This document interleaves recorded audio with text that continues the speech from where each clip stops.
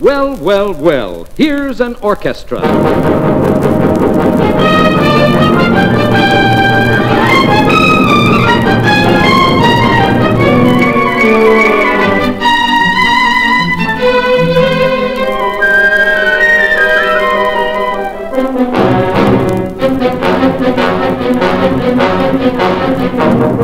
But once upon a time, there was no orchestra, and this is the story of how the first one started. Several thousand years ago in Greece, there was a very lonely shepherd named Pan. The reason Pan was so lonely was that he had nothing at all to do but to keep a lot of silly sheep from getting themselves lost. He never had anybody to talk to. Well, late one evening, when the sheep finally got tired of getting lost, they all lay down to sleep in a big semicircle around Pan. And Pan, who was pretty tired himself, sat down on a rock to rest. Without realizing what he was doing, he grasped a reed that was growing up beside him and pulled it up. And then, still without realizing, he put the open end of it against his lower lip and sighed. The sheep all waked up and pricked up their ears, and Pan was so surprised that he almost fell off the rock. Then he took a deep breath and blew again. It made exactly the same sound. Now, Pan was a very curious fellow, so he wondered whether all reeds would make this same magical sound. He pulled up a longer reed and tried it. Ha! A lower tone. Pan tried another reed, quite a bit shorter. Amazing! 3 different tones. He tried them one after another. And that gave him a wonderful idea. Quickly he pulled up 2 more reeds, and with 2 long pieces of tough grass, he bound all 5 reeds together, side by side. Then he blew across their open ends. Why, it made a tune, and the sheep liked it. Now, by this time, 3 other lonely shepherds who had heard the noise came running from their nearby hillsides. "What's that thing?" they said, pointing at Pan's reeds. "These," Pan replied, "are my pipes." Well, of course, they all wanted to play too. So Pan made a set of pipes for each of them and showed them how to play his tune. And the first thing you knew, they were playing it in harmony.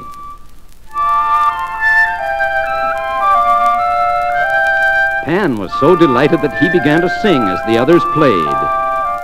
"Oh, I am the musical shepherd Pan, a most amazing, ingenious man. I trill and toot upon my flute as no other shepherd can, as no other shepherd conceivably can."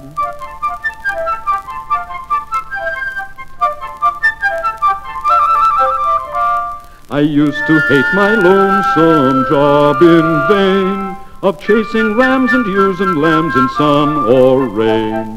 It had me beat, the heat, my feet, uphill, down dale, over rocky plain. But now I don't object if the hills are steep. I sit here at my ease and I herd my sheep. They baa and bleat in joy complete, while I sit and prettily pipe and peep. Oh, I am the musical shepherd Pan, plainly a brainy and clever man. I play such swipes upon my pipes as no other shepherd can. As no other shepherd, as no other man, as no other human conceivably can.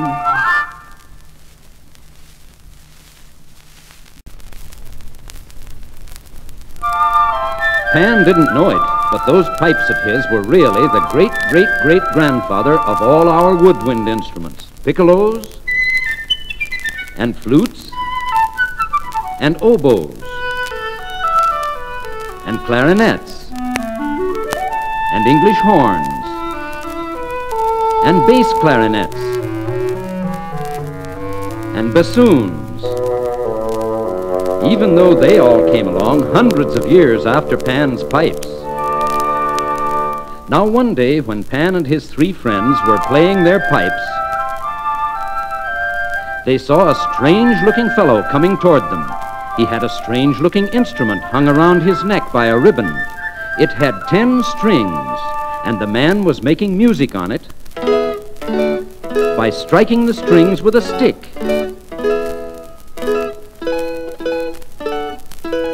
"Who are you?" said Pan, "and what on earth is that?" The fellow said, "I am Orpheus, my friends, musician and poet from Thrace, and since you inquire, why, this is my lyre.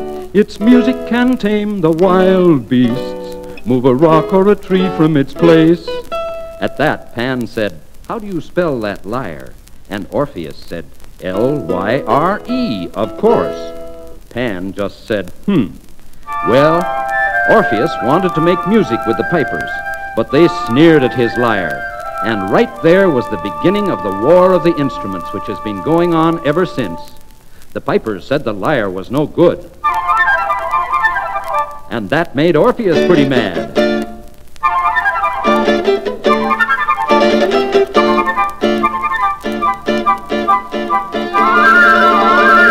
"Stop!" cried Pan. "Stop! Stop! Maybe we can use this fellow," he said. "Of course, I don't believe that story about the rocks and the trees, but he is pretty good at getting music out of that thing. Let's try him. You ready, boys?"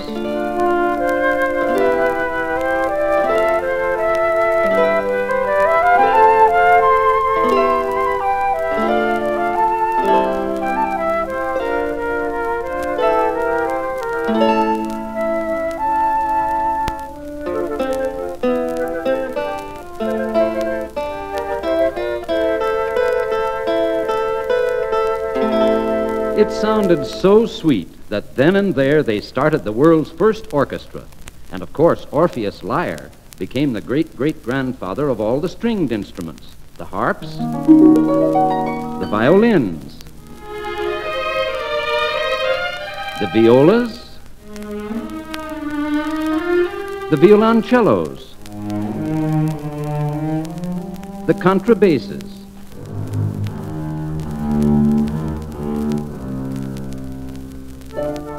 Well, our friends made music together for years and years, and when one of them got too old to play anymore, some younger musician took his place. One of these younger ones discovered that by making a lot of holes in just one reed and blowing across one of them while he opened and closed the others with his fingers, he could make all the different tones with just one reed. That was the world's first flute. Now, after a long time, the boys got so good and so famous that they quit being shepherds and began to travel around the world just being musicians.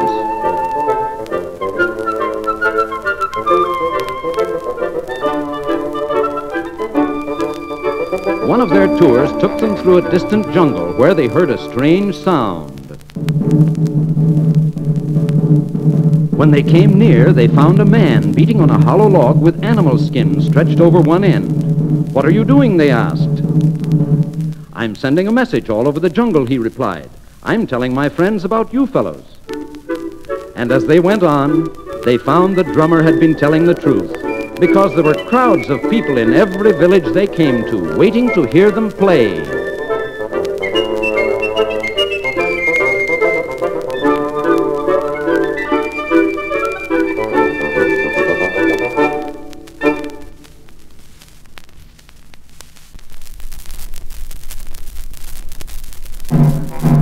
The drummer wanted to add his thumping to the music. The others didn't want to take him into their orchestra, but they had to because he was a big fellow and very tough. And as time went on, other drummers joined them with different kinds of drums, timpani, kettle drums, that made different tones, and snare drums that added thrilling sounds to their music. And some of the drummers played bells, and the glockenspiel with its sweet, mysterious notes, and tambourines, and cymbals, and castanets, and a gong, and even a xylophone, which the other instruments called a straw fiddle.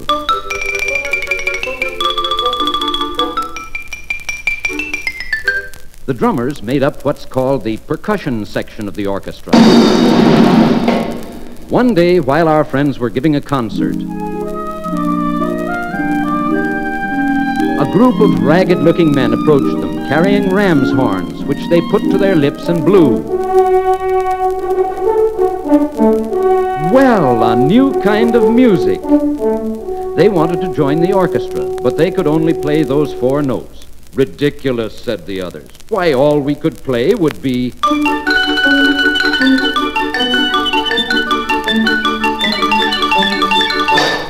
Well, the horn players went away, but a long time later they came back, and this time they all had metal horns of many shapes and sizes. Some had buttons to press on them, and some had sliding tubes. With those, they could play all the notes. So cornets and trumpets, and trombones, and French horns, and even a tuba were added to the orchestra.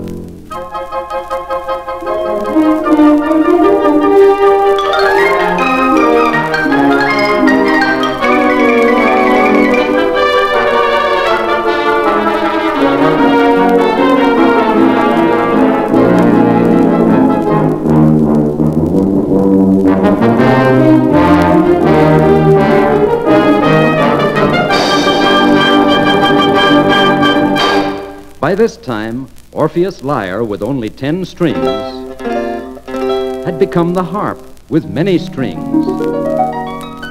Our modern harps have 46, but it was still the only stringed instrument in the orchestra until our friends met some boys with crude violin-like boxes on which they made sounds by dragging bows across their strings. Some of them, the trombamarinas, had only 1 string, and the bows looked just like huntsmen's bows. The woodwinds didn't like the sound of their music. They said it squeaked.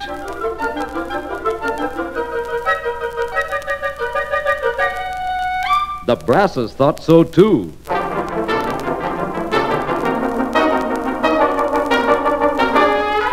Even the harp was scornful.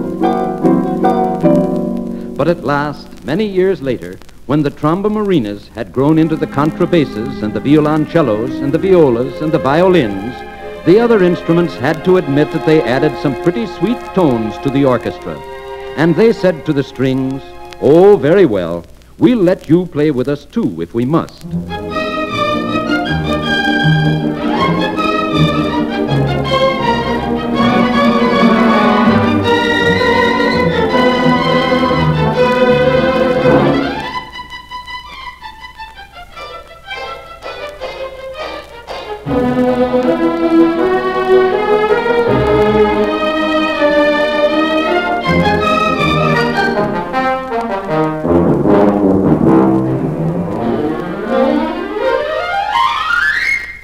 Well, now we've got quite an orchestra, haven't we? And to think that it all started with Pan's simple reed pipe.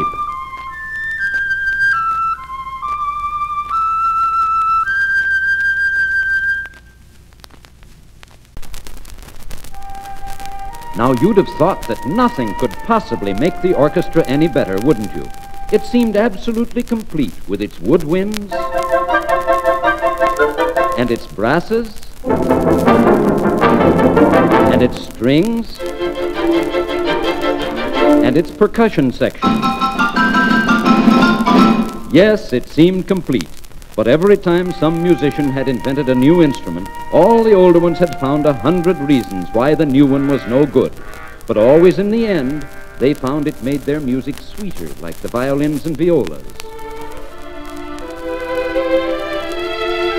or more charming, like the flutes and clarinets, or sadder, like the pleading oboes,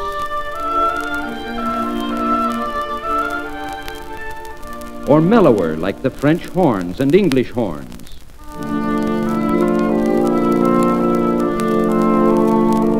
or fuller, like the cellos and bass viols and bass clarinets and bassoons and double bassoons and tubas.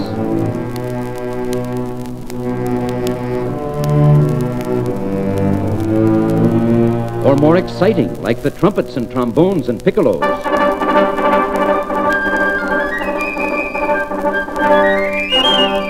to say nothing of the percussion section.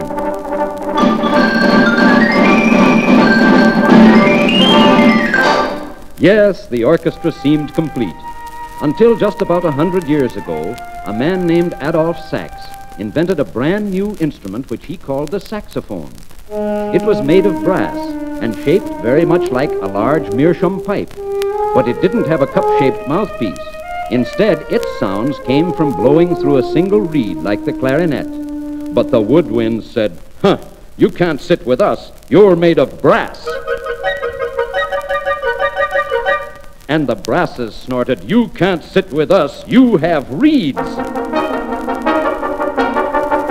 And the strings said, "Get out, get out, get out. There's no place for you at all." The percussion section just said, but at last, a composer wrote music for the saxophones in his opera, and then the other instruments had to make places for them. And how they added to the music.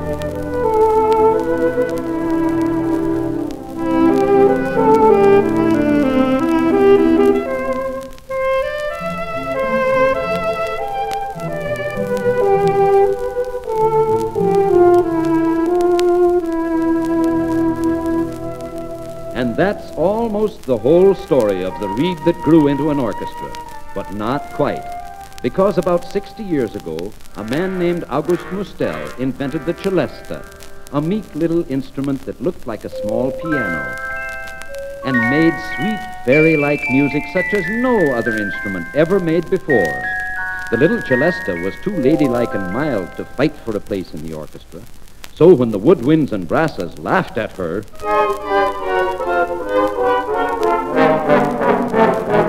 she just blushed and started to walk sadly away.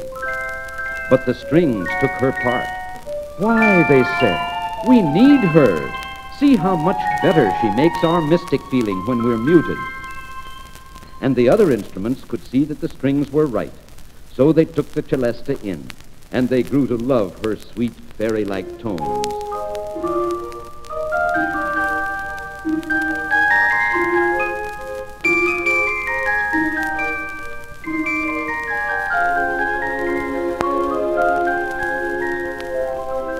So now we have the full orchestra, and they've been living happily together ever since.